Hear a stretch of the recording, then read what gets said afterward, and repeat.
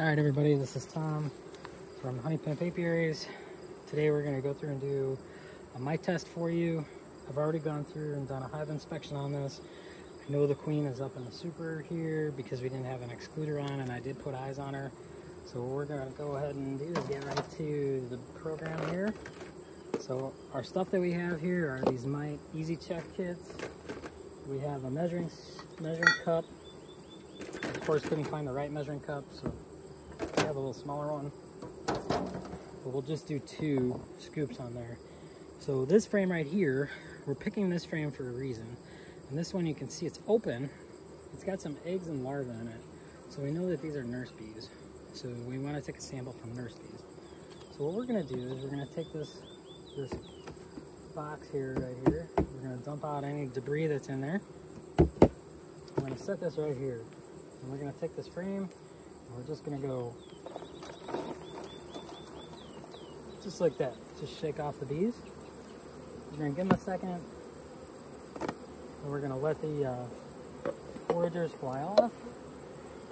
Here in our Mite Easy Check kit, there's two marks. One's for 100 bees, one's for 300 bees. I haven't counted them, so we're going to go ahead and just knock this down. So we're just going to pour them in.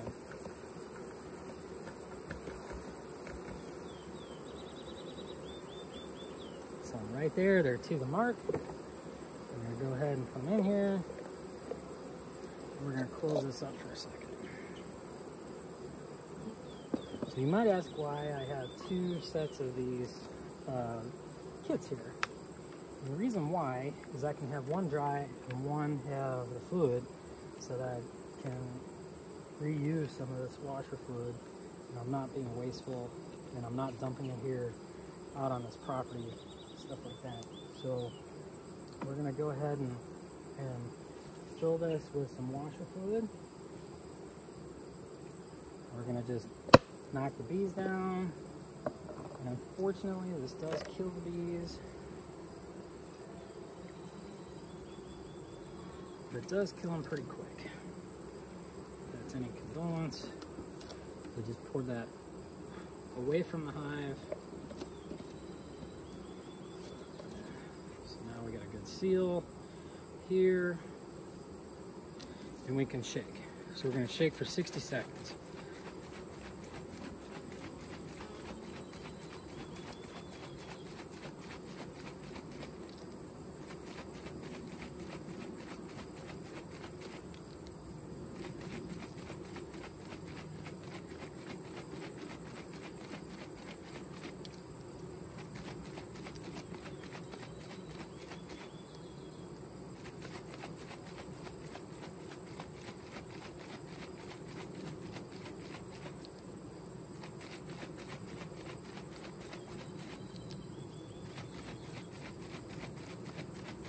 Okay, so now we're done. Give it a little swirl here. Just make sure we dislodge any mites. We're going to go ahead and take the cap off. We're going to set the basket off to the side.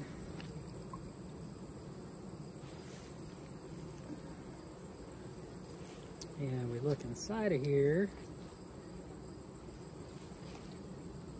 Hopefully this shows up. Double check here. So there are mites on the bottom.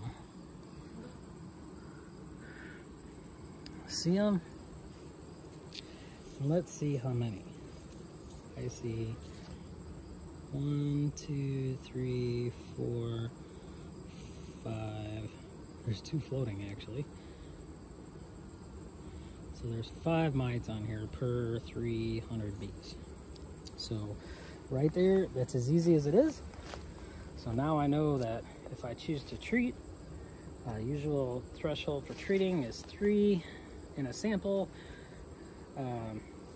So if I choose to treat, I can treat and then test again after the treatment to see my effectiveness. Or if I choose not to treat, it allows me to keep notes and know that whether or not this hive is able to make it through the winter with a high threshold of mites, or if it crashes out from that high threshold of mites. The more information we know, the better. Whether we're treatment free or whether we're treatment people, it doesn't matter. We can still test, and I know it's hard to see the 300 bees killed to do that test, but I kind of explain it this way, that it's probably better that we kill 300 bees to keep about 60,000 bees alive for the winter and hopefully for next year, than to not test and kill 300 bees and wind up losing this whole hive due to mites. So again, there's about 5 in here, and I'll take a good picture and put it on the video. I'll try and get this dead bee out of here too. And actually, now that I look closer, there's a couple more. And again, this is another reason why I like to have more than one test kit, is so that I can actually let this set with the bees in it. I follow a standard protocol. So if I let it set for 10 minutes while I'm working on the next one and getting the next one ready and do my shake, and then come back and take this over by the truck and look at it with a light or with the sun, or do whatever I need to do to be able to see the mite numbers in here. I just want to make sure I'm following about the same protocol, so that I have about the same mark inside of here for bees. I know that where I had it filled up is about 300 bees, or half coat. I know that I fill it up to about where I fill it up to, which is the top of these markers inside of the hive. And I know that's enough to get all the bees that are in there. And I shake for about 60 seconds. I think in this video, I'll have to go back and watch it, but it might have been 70 seconds. I was doing 10 seconds per shake and turning the can just to kind of keep it straight in my head. If I wasn't shooting video, I actually do usually set a timer, or I find a song that has about 60 seconds. I think you can do your ABCs 2 or 3 times, and that's about the right amount of time to be able to do it. Whatever you do, just follow the same process for all your hives, so that you know that you have a good sampling success on here. Hopefully this was helpful for you. Hopefully this showed you that it's not super scary and it's not really hard to do. And just to recap, I went through and inspected my hive first. I knew exactly where my queen was. She's up in here, and I put eyes on her and set her off to the side here where she can't climb back down in here. I took a frame of larvae, and the reason why I picked larvae is because there's nurse bees on larvae taking care of them.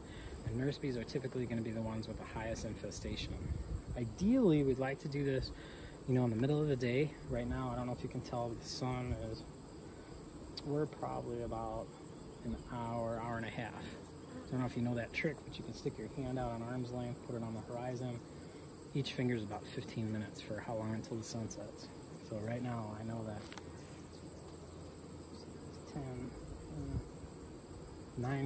8 or 9 fingers in there times 15 minutes each. That tells me how long until sunset. That's facing west right there. It was a beautiful CRP field. But normally we do this in the middle of the day where the foragers are going to be out, so we wouldn't get a lot of them. The other thing that may have looked that I was clumsy, which I am, but I kind of let this sit with bees in it.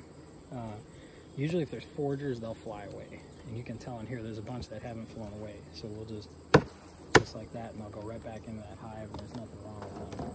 So all this stuff came from the dollar store here. Normally I use a Rubbermaid wash tote, but I broke it, and actually you can see I just broke this, and it's brand new, so you just can't find good stuff. That soft white Rubbermaid usually takes a lot of beating before it breaks. This stuff is pretty fragile, but it's all I could find. I had a lasagna pan just in case I couldn't make this work if I did start breaking them all. I do have about 28 here to test. I do have a measuring cup here. Somebody swiped my half cup at home. I like to use stainless steel for everything, but this is a quarter cup, so I can take 2 cups out of here. This is just standard windshield washer fluid. On here, this is right here, -20 Fahrenheit, so this is the winter stuff. So it has high alcohol in this, so you know that that will kill the bees quickly. And you can actually see that in the label right here too. So it's important to make sure you get the winter stuff. You can use regular rubbing alcohol or Zospirol or whatever you want to use, denatured. It's just expensive. And when I have a lot of these to do, I want to do it as economically as possible. So this was $2, $2.50 versus right now with COVID going on, it's pretty hard to find alcohol even, let alone I paid $2 for a small 12-ounce bottle of it. So windshield washer fluid works good. I have 2 of these. These are about 20 bucks. You can buy them in a catalog. I buy them from my friend at Hilco Bees up in El Paso, Illinois. He's been great to me about it. So I have 2 so that I can do more than one at a time. Actually, when I get going at this and I have a bunch of people out there helping me, I might have half a dozen of them, just so we can go through them quick.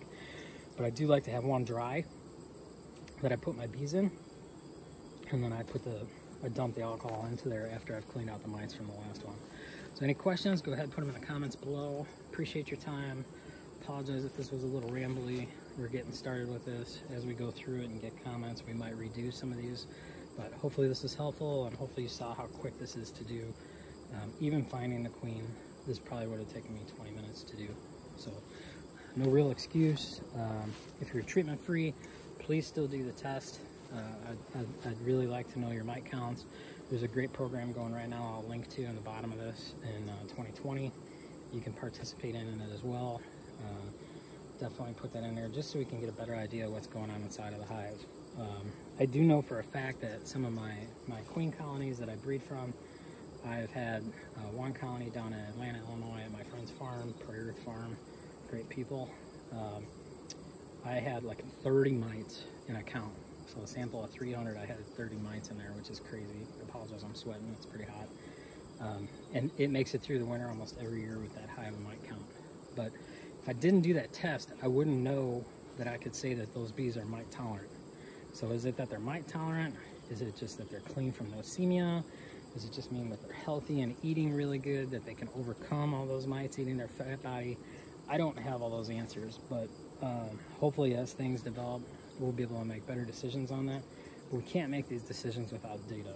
And this is one way that we can get data, is to know how many mites we have. Thanks, have a good day. Feel free to call me if you have any questions. Honey Pimp Apiaries.